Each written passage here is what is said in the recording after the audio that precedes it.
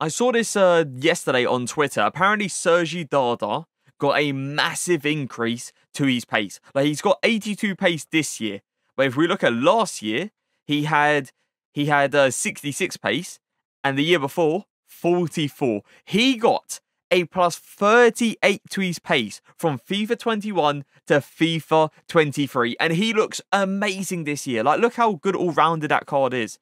He's got pace, he's got a bit of long shots, great passing, nice dribbling, pretty good defending stats as well. I probably would say an Angerkem style is the way, but if you want to have more pace in that midfield and you don't really care about the physicals too much, obviously the Shadow Chem style is the way, and use him as like a box-to-box. But yeah, he looks amazing this year. It's just I'm really surprised he got a plus 38 to his pace from FIFA 21 to FIFA 23.